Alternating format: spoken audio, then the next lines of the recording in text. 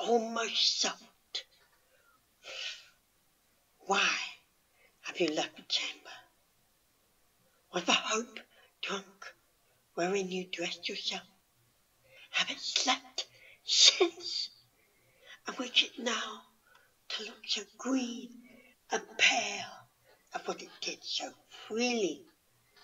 From this time, such I count thy love, art thou feared to be the same in thine own act and valour as thou art in desire?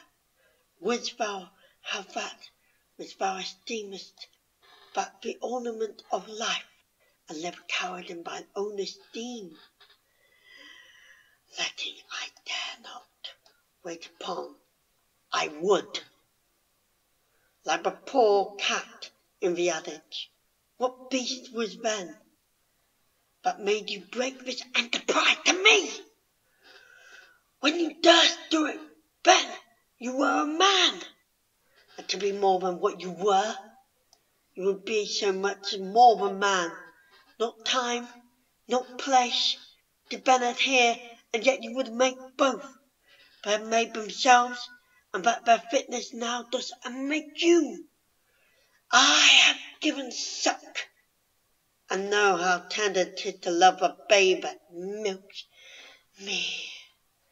I would, while it was smiling in my face, have plucked thy nipple from its boneless gums, dashed the brains out, had I so sworn as you have done this. If we should fail, screw your courage to the sticking place, and we'll not fail.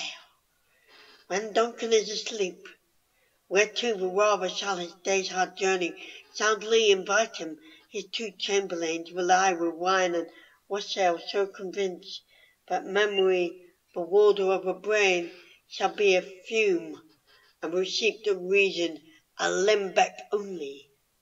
When his swine asleep, where drenched natures lie as in a death, what cannot you and I perform upon the unguarded Duncan? What not put upon his spongy officers, who shall bear the guilt of our great quarrel?